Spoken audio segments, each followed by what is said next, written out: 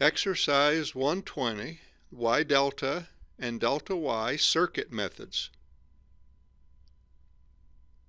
This circuit has one DC voltage source and 6 resistors.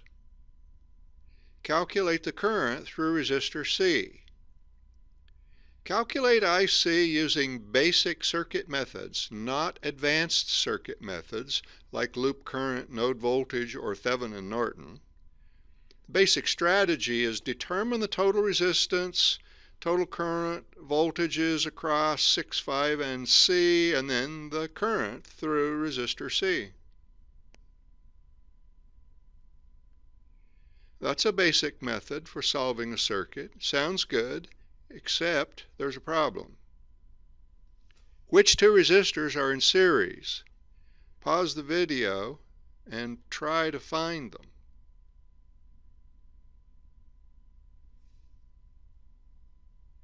Which two resistors are in parallel? Pause the video and find them.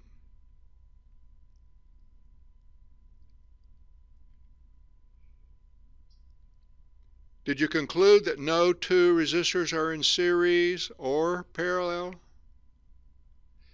That's right, no two resistors are in series. No two resistors are in parallel. There is a way to solve this without using advanced circuit methods. The Y delta or delta-Y transformation can be used. We first identify 3 nodes connecting 3 resistors. It could be helpful to rearrange them into a delta configuration, for example. Well, this delta is upside down. Insert 3 new red resistors, R1, 2, and 3, drawn as a Y configuration. It looks like a Y between the 3 nodes. Labeling the 3 red resistors is important. R1 is opposite RA, R2 is opposite RB, R3 is opposite RC. Replace RA, RB, and RC. Replace with R1, R2, and R3. Notice that R4 and R3 are in series. Notice that R5 and R1 are in series. Combine R4 and R3. Combine R5 and R1. Combine R43 and R51.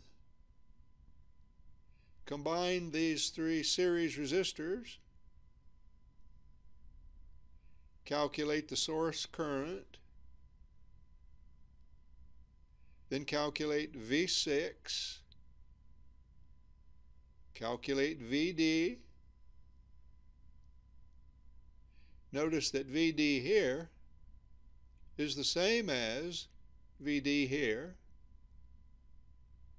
Then calculate I51. I51 is the same as I5. I5 here is the same as I5 here. Calculate V5. Calculate VC. And finally, calculate IC. Remember, IC was our initial goal. Did you notice that we've not explained how to calculate R1, R2, R3 from RA, RB, and RC? Here are the formulas. It's called a delta-Y transformation, calculating 1, 2, and 3 from A, B, and C. And if you want to go the other way, this is called a Y delta transformation, calculating A, B, and C given 1, 2, and 3. This exercise permits us to demonstrate our basic circuit analysis skills, and also it introduces us to the Delta-Wye transformation. It also demonstrates the importance of drawing several intermediate circuit diagrams to keep track of all the variables.